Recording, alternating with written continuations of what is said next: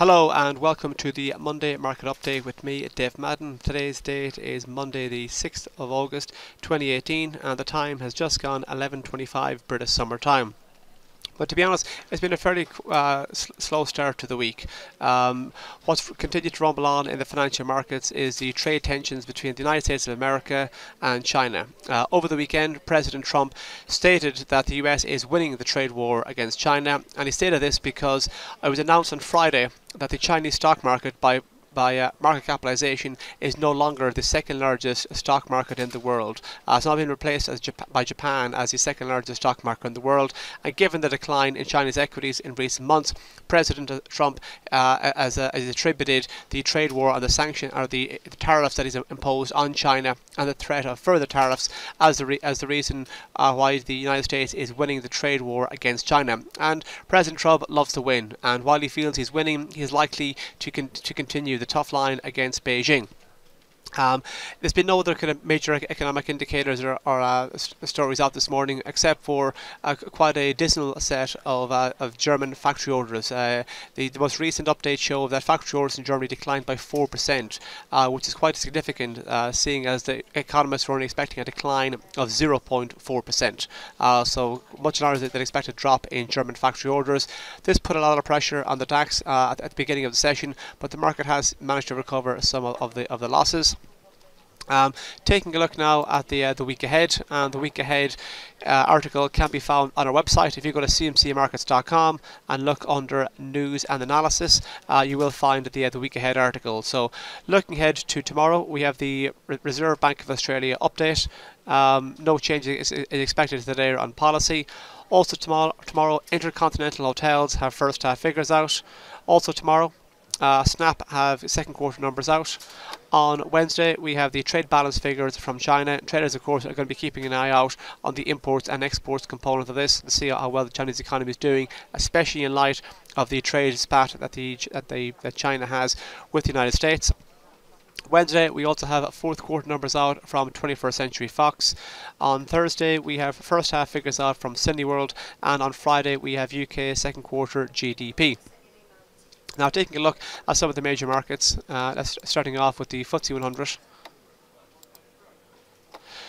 We can see here that the FTSE 100 has broadly been range bound the last number of months. The top end of the range would be it's just shy of 7,800 to the low end just south of 7,500.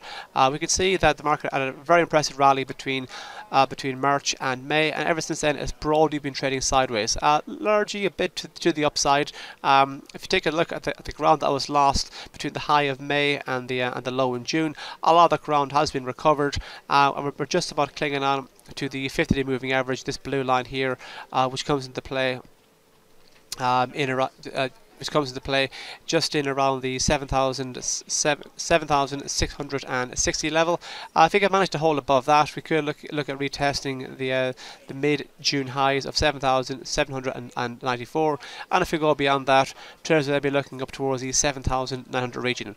To be honest, it's only if we take out this low here in late June of 7,482, this price here could then would actually traders begin to get worried, and that could signal further losses. As I mentioned, the German market had a fairly sizable sell-off this morning on the back of those dreadful factory order figures. Take a look now at the price action on the German market. As we can see here, the German market has made a decent enough push higher between late June and July, but as you can see, the market has managed to drift lower again, rock well below this red line here, the 200-day moving average. And the 200-day moving average is a fairly good barometer of market sentiment, and seeing as it's below the 200-day moving average, easily below the 200-day moving average, it's likely that's a negative indicator, a negative sign, and it could point to further losses. And while we remain south of this red line here, the 200-day moving average, which comes into play at 12,764, while we remain south of that, it's likely that losses, it's likely that sentiment could remain negative. And if we do manage to drift low from here, we could be looking at targeting 12,500. Notice how we have seen a bit of support in that area recently.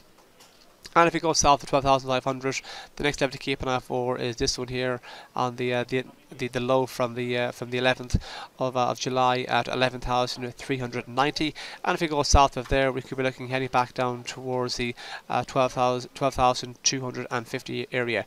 It's only if we do have a sizable move back above the 30 moving average should then traders actually then start to look to maybe look towards the late July high of 12,878, and if you go beyond that, the big psychological number of 13,000 will then come into play.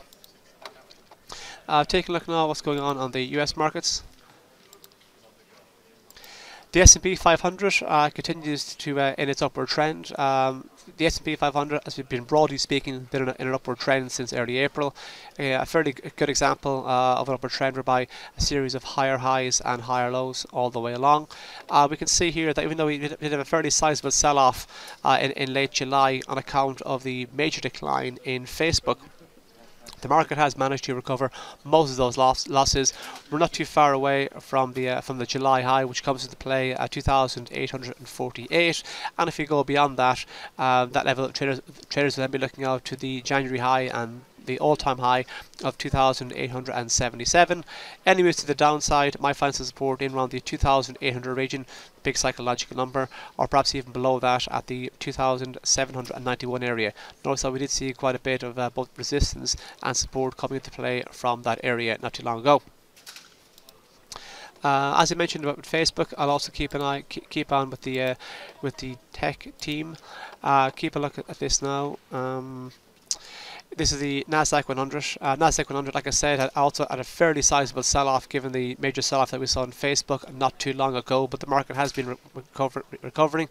And if it does manage to continue in the wider upward trend that it has been in, we could be looking at a retesting 7,500. Any moves to the downside and the Nasdaq 100 may look at finding support in around the 50-day moving average, this blue line here, which comes into play at 7,220. As I said, it acted as support a number of occasions recently, so chances are it could act as support again in the near future. Taking a look now at what's going on in the gold market.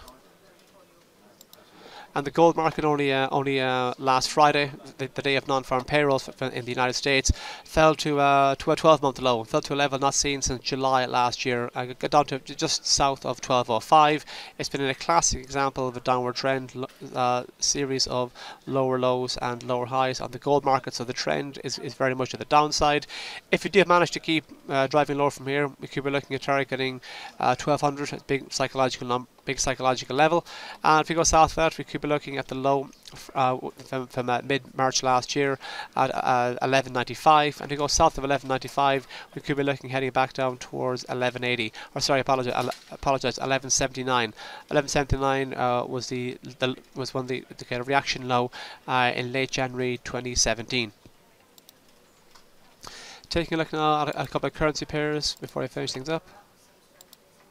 So the euro's been in a fairly downward trend versus the US dollar since April. Lost a lot of ground here. Had a fairly decent recovery in June, but if you draw a trend line from the high in mid-June and tracking the highs throughout July and August, we can see at the market that the market for the time being is obeying this trend line resistance. So the market can't really get above this trend line resistance here, and the pressure is still on the euro to the downside.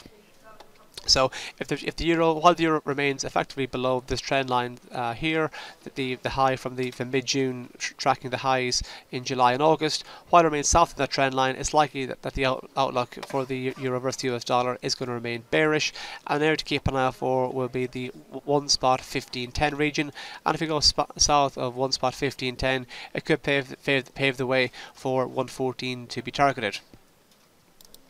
And just to finish things up now on the pound versus the US dollar. The pound versus the US dollar has also been losing ground since April rather. It's been in a fairly steady downward decline. The updates in Mr. Carney at the back end of last week, talking about looking at potentially the Bank of England hiking, say, once a year for the next number of years. But he also issued a warning in relation to what could happen in the UK economy should the UK leave the European Union without any deal in place. Notice how today's lows managed to actually take out the most recent low So we're back to levels not seen since September 2017 on the pound versus the US dollar. So that gives an indication of how negative and bearish sentiment is. We're talking, 10, 11 month lows on the pound versus the US dollar. So the sentiment is very much to the downside. If it continued to move lower from here, we could be looking heading back down towards 129, pressing 128. It's only really if you kind of snap above this blue line here, the 50-day moving average, which comes into play at 1.3212, because then we actually look to try and get a bit of confidence back in the pound versus the US dollar. Notice on at least one occasion the 50-day moving average did manage to act as resistance, and a couple of occasions it got close to it. But didn't actually quite get there. So the pound is in very much a negative trend against the US dollar. And even if you do manage to retake the 50 moving average, the next area to keep an eye for will be the mid-July high of which comes into play at 1.3363, and if we go beyond that, we could be looking at the early June high of 1.3472. Any potential resistance levels for the pound should we see a snap back. Well, that's all for me this week. Thank you very much.